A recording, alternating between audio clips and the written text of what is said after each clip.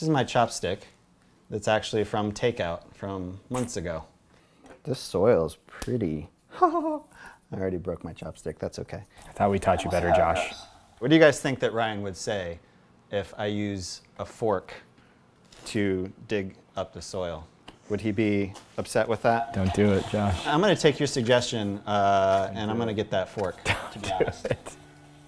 Stay with the chop. Maximilian does not want me to use the fork. That's what I'm saying, Max. Hold your Well, ground. what else am I gonna use? This is why you don't use takeout chopsticks. If we needed a perfect illustration, Josh just gave it to us. Among other reasons, that's why. See, this is how you should check your needles, guys. If you want to check your needles properly, pull out the fork, make sure that it goes through like hair of a princess, you know? I'm not quite sure. You know what I'm talking about. I'm not quite sure how we got here. Small needles, good foliage, compact, good base, good movement, good branching, graft union not an issue. This is a score. All right. Woo! Yeah, I'm excited. Bonsai is a process of building. We learned how to find a piece of material, now we're learning how to clean a piece of material, then we're gonna learn how to prune a piece of material, then we're gonna learn how to wire a piece of material. It's this step-by-step cumulative building process, and each point is this amazing experience to get to enjoy, right? Yeah, definitely. Right. Oh, hello.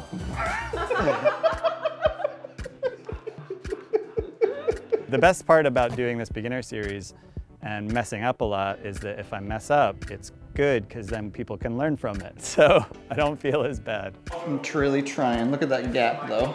Josh, you okay? No!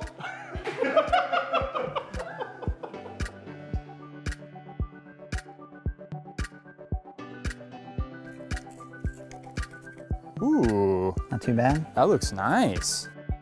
Now I'm gonna make this thing beautiful. This is an 80-year project. And then my son's gonna take it. He's gonna learn from the beginner series. Your daughter, Or my daughter. Or my daughter. Your son can come apprentice at Mirai. Yeah. And you'll be like, I remember when Josh first worked on this tree. Josh, we're not that different in age that I'm gonna be an elderly man by the time you pump out a kid. Super Friday with this pine tree here. So you guys should be able to see this relatively clearly with my fireplace in the background. So being at home during quarantine and styling this pine tree without Ryan, it was like liberating in a lot of ways because I didn't feel the presence of a bonsai master. Can I redo that? You can try. Okay. Is Ryan watching? I am now. I've been waiting to watch this, by the way. I couldn't wait to see what Josh did on his own. I could kind of go my own way and take what I learned and just try and put it into practice on my own and feel like some independence, but also to have the Mirai community give me some feedback was kind of like this added element that made it just like more engaging and more interesting and like connected me with people. Gary, I'm having a great time. I've been looking forward to working on this pine for a long time, actually. I wish you would just cut that branch out of the way, Josh. Rough front, as of right now. So Josh is like really kind of bouncing around, like where's my front? What branches do I have? Where's my base? I've got this janky chopstick. And not because it's a takeout chopstick, it's just not appropriate for bonsai use, which is why we use really quality bamboo that still has the rigid exterior surface. Fork, I don't know where the fork came from. This has nothing to do with Mirai. That is totally Josh, okay? And I do need to clarify that. But when we're dealing with a tree like this, and we're trying to uncover that base, we need to take each process one step at a time and stay dedicated and disciplined to that process. I know that it's preferable to clean it up fully and then start wiring from the bottom up, but I just couldn't do it. I don't know, I got stuck so many times trying to decide whether or not a branch was gonna be useful. This is a good example, I think. It's kind of on the bottom of a bigger branch. It's not super strong, it's a little wobbly. Is that something that I would cut? And I didn't like not knowing, like it was difficult for me to just make decisions knowing I was messing up probably. So the hardest part was just choosing branches to keep or lose. Let me start cutting some branches off. I will potentially cut this off, but let me start, I think I need to cut off the smaller bits first. Okay, so let me cut off, I think that would be a mistake to make a big decision and cut off a big branch without cleaning it up. I think Ryan would be like, hey, you haven't cleaned it yet. Not away, Josh. If there's, 3 branches coming from a junction, do I cut that down to 2? Is that something I should be doing when I'm cleaning? Because there's a couple of areas here where there's 3, 4, 5 branches coming from one spot. Do I want to choose 2 or 3 to keep? First and foremost, I think there's a discussion of your defining branch and those 2 branches at the base of the tree. We've found a front from the perspective of the best base. I don't know that we've maximized best movement, and I don't know that we've looked at special features yet. I haven't heard that mentioned, okay? And we know that the best front is an objective analysis and an objective selection of the best of all 3 of those things: base, line, and features of the tree, okay? So it's preemptive, I think, to be discussing which one's gonna be our defining branch. But if we were to pick which one would be our defining branch, typically in bonsai design, we wanna create the most asymmetrical design.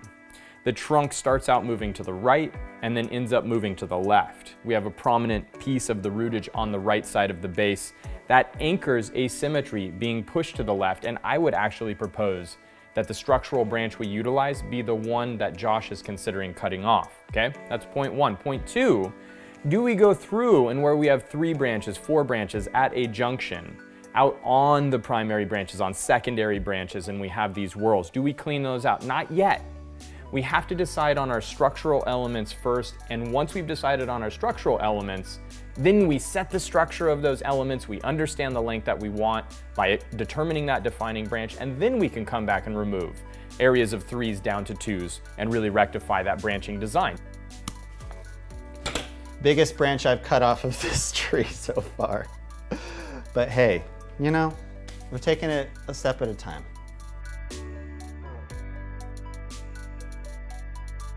And with this gone, we'll be able to see a lot more. Okay, it's decided.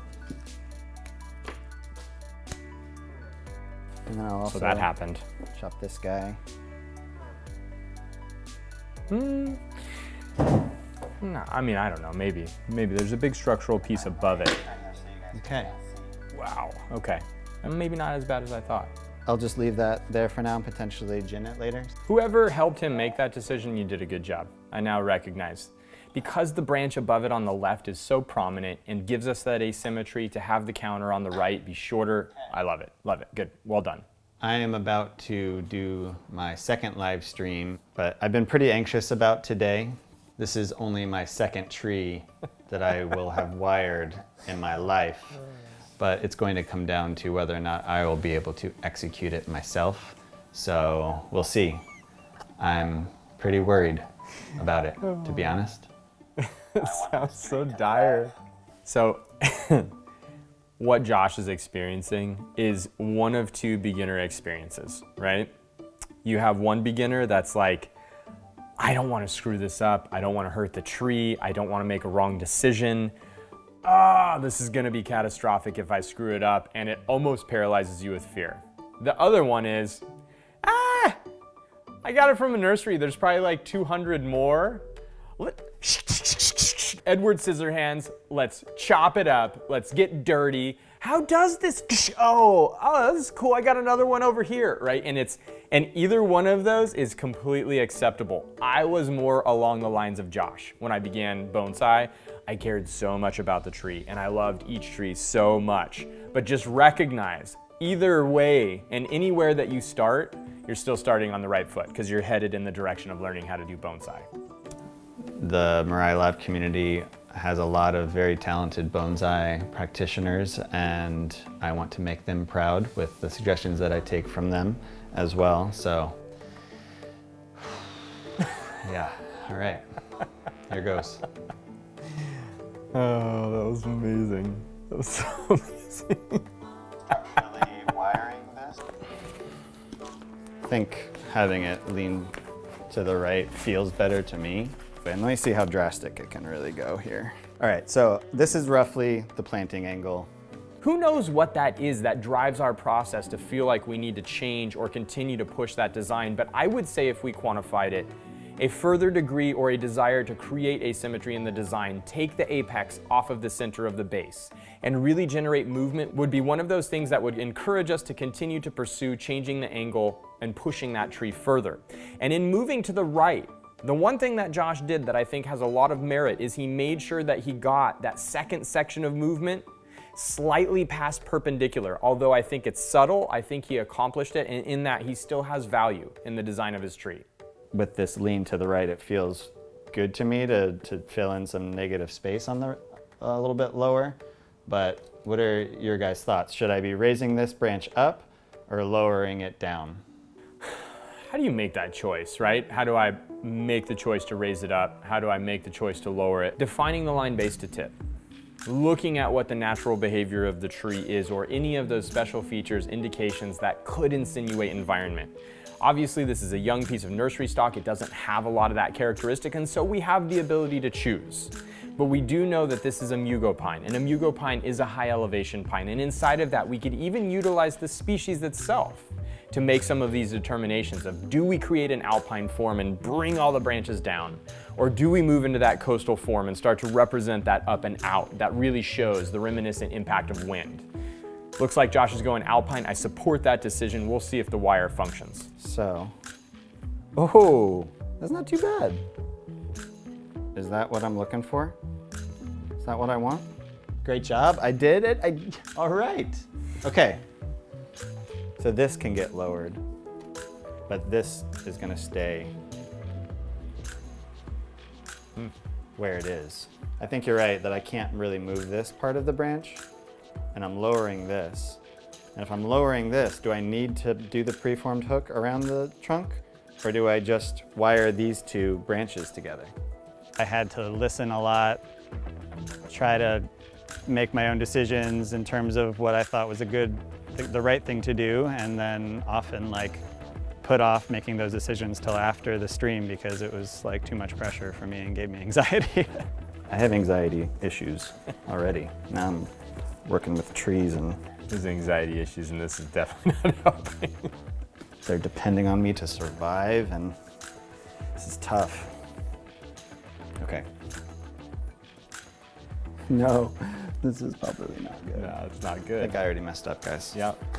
All right, let me show you, and you can tell me if this is a goof. It's clearly not good. This is a horrible mistake. At least he noticed it, right? If the wire is not in clear and concise contact with the shoulder of the branch 360 degrees, circumference where that branch originates from the trunk. We have to come across that with a really nice, clean contact point. Same angle, same spacing, no gaps. We know we don't wrap around that shoulder. We come into it at that 55, 60 degree angle, and we exit it at that 55, 60 degree angle. I'm gonna see what I can do here. Let's see if I can salvage this. Oh, this is more successful. This is more successful. I'm happy. I'm happier with this. So, there it is, coming from the gin around the back. Still got that To space here. there, but that looks pretty nice. And there it is. I think I might have gone a little too far. I'm not upset at that at all, Josh. Gotta make professional sounds. Professional sound. That was good. That was good. All right, I feel it. I feel that that was directed at me. Definitely. Okay, so that actually did something. Or does it need to be lowered more? Because now it's a horizontal line, right? This is where bonsai is so hard, right? The amount of force, and to know how to apply the force, and to know where to apply the force, and to know how we get a branch like this to move, and how much, and what wire gauge, and all of that stuff is truly that experiential thing where we have to have tried it, we have to have seen where it didn't work, and then we have to go back to the drawing board and see how we get it to work. And it is a problem-solving process. It is a process of accumulating experience and time applying the knowledge and having it not function, and then reapplying it and seeing if we can do it better. But the angle, the contact, the spacing, the wire looks beautiful. Once we got past that shoulder and that initial nuance of the preformed hook, everything else looks really, really good. He's having trouble getting the wire to hold because it's such a big, thick, powerful branch, and that's where I say I wish I would have set him up with 4 gauge. I don't know if it would have gone better. The preformed hook certainly would have been more challenging. But he's at a point now where that branch that isn't wired could be utilized to be paired with the branch that already has wire, double up the wire that's on that branch and now give it more function. Let's see what he does.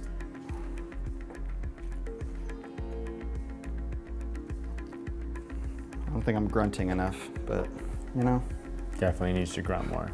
I don't need to grunt. You do need to grunt. You need to grunt. Make this work. Cut this. I don't just arbitrarily grunt, Josh.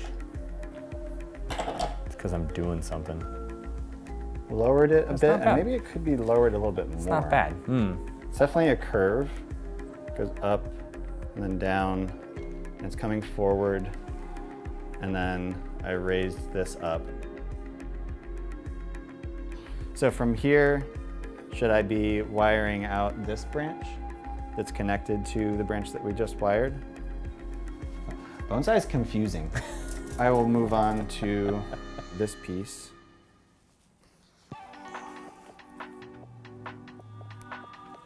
I'm gonna show you guys a bit of a problem here. Well, it's a problem for me because I don't know what I'm doing. Okay, which of these should I wire out first? Okay. When we come to a junction where we have a fork of 2 branches, that thicker wire has to provide the backbone that supports those 2 branches being paired. Typically we say 1.5 turns of that thicker wire out onto one of those 2 forks, preferably the thicker of the 2 forks if they have a differentiation of size. If not, whichever one the natural turn of the wire enters the most smoothly into. 1.5 turns, and we cut, gives support for these 2 to now be paired together, and that's where Josh is at in the decision-making process.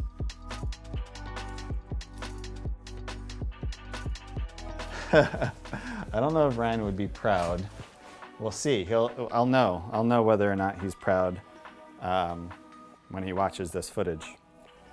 Started off here, wrapped around here, and we came out Pretty good, pretty good. to the end of this branch. Not upset at that. And we made it here. I chopped this off because it was really getting in the way, and I have 2 here. So I'm about to start my 3rd live stream with this pine. I tried to wire a couple branches beforehand. I successfully did 1 additional branch. Success is questionable on that one. And I'm a little worried about the design because I'm not super happy with it, and we'll see how it goes. And it's feeling a little bit, I don't know, there's too many patterns going on, like it's all kind of moving the same way. Okay, here's an important point in the styling process, especially when it applies to nursery stock. You have this big branch coming off to the right. You've got way too many branches for that to be a singular pad in this very short, small tree. But we have 2 major structural pieces on that singular primary branch. The piece that Josh dropped down towards the front, this is your defining component. The piece that's existing kind of up high and to the rear, why not move that to the back of the tree, create depth in your design, and that is what allows you to fill in the spaces when you remove those structurally flawed pieces in the original cleaning and branch selection process. That's where we divide up a singular branch into multiple pads to give the appearance of a larger tree in a miniaturized form. This establishes scale, proportion, and perspective in our design and is a valuable moment where we can really capitalize on design opportunities. I can try to raise this one up and lower this one. This negative space feels weird, right? So this is bonsai learning process like to the T, right? We move the first branch, drop it down, it was up, it was down, do we lower it, do we not? Now we've got the secondary piece. Now, in the initial movement of that primary piece, we rolled that branch, and what that did is that elevated that secondary piece, and now Josh is trying to take that discrepancy out. But in doing so, the shoulder is already elevated to where it shouldn't have been in the very beginning. And this is an unfixable problem at this point in time, and one that needed to be avoided in the very beginning. Again, one of the many things that we can take from this initial styling, and the next time Josh does this, he's gonna be so much more aware. This is where these first trees that we style in bonsai do help us grow in such an exponential fashion in terms of understanding and really realizing what it takes to make a great bonsai, but also just the tactile experience of doing it with your own hands. So here's the pad we just kind of solidified. All right. I've got a preformed hook out to this branch, and then we've got this wire that comes from over here up to this branch. You can see that here's this pad. Here's this next potential pad. Oh, that's good. Yes. Oh no, this branch is getting absolutely destroyed. Oh, poor branch. I think I dug in a little too much with the wire when I placed it. I'm definitely feeling good about this bottom piece, but I do wonder what I can do with this and if I need to get rid of a branch. Here's the interesting thing about watching this happen and recognizing the bonsai practice as it exists in our backyards or our kitchen tables or our garages or wherever we're starting the journey of bonsai is it's very low pressure when you think about it. There's really no impediment to your exploration in the beginning journey of bonsai, and this is really the whole process, right? Like, the value of bonsai is in the journey, it's in experimenting, it's in trying it out and saying, oh, this is hard, and I'm interested by how hard this is, and I recognize I don't get it easily, but if I could do this, imagine how amazing this would look, and that is what creates the carrot that continues helping us stay interested, stay curious, stay evolving in our practice of bonsai. And it's so fun to sit down and watch Josh engage with this process on this level, because we've done it together, but now he's doing it by himself.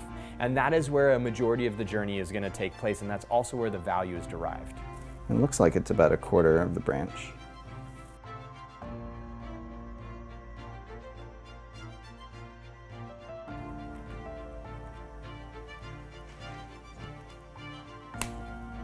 I can fix the flaw later. I feel that way about all of my life, David. Fix that later. It's your tree in the end. We only suggest, but you follow your heart. That's right. I am following my heart. And again, really appreciate everyone's suggestions. I'm going to continuously follow my heart.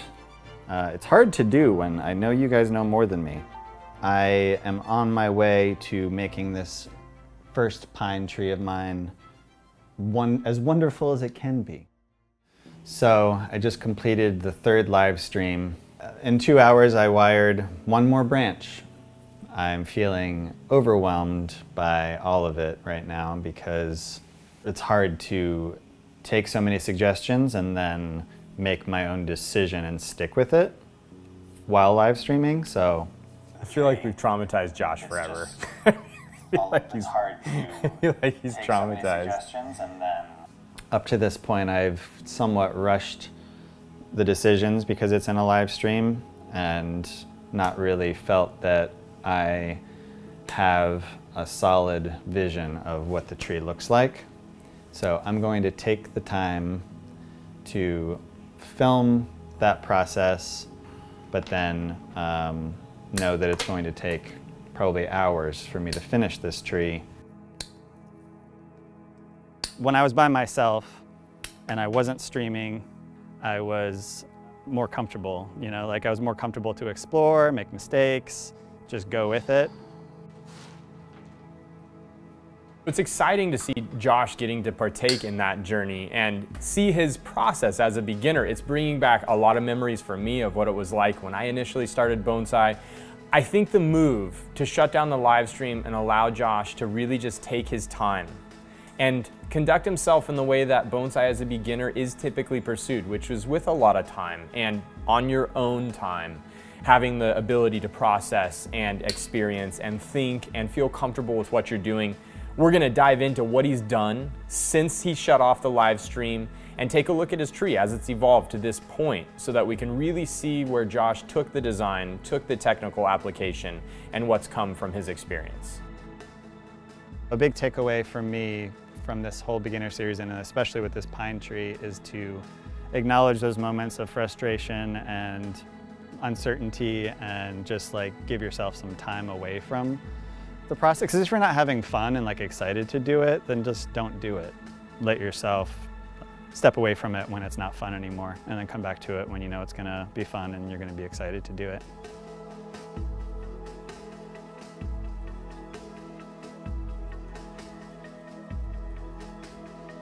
Here it is, the big reveal. Wow, Josh. What do you think? Wow, that came a long ways.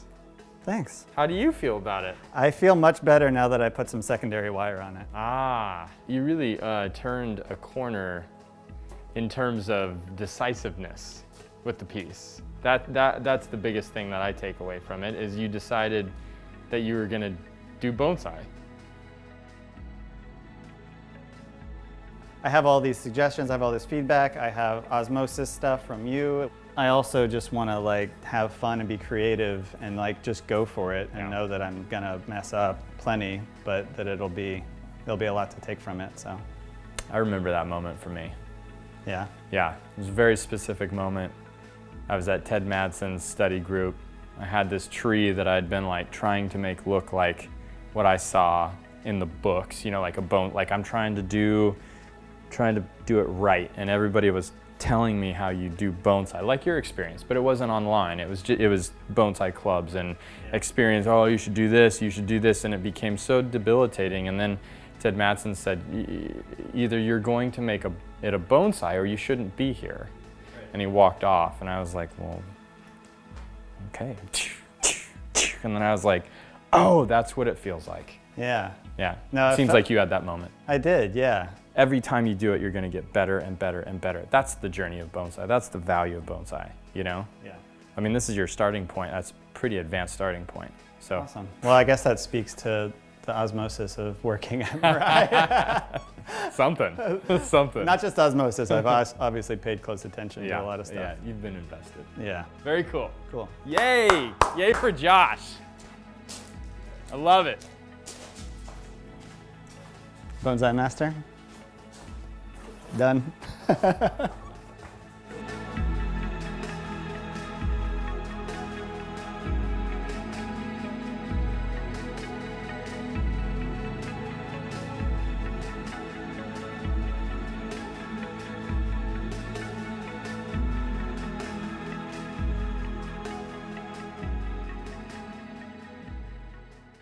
Where's my chopstick?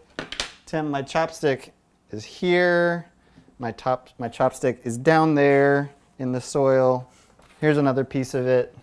I need, I should have been more well prepared, but I ended up using this fork, and I'll probably never live it down, and the YouTube comments will just be full of people making fun of me, maybe, but at least that'll drive up interaction, and we'll get more views. So, it'll be great. The fork decision is good either way. All right, I'm gonna go grab that toothbrush.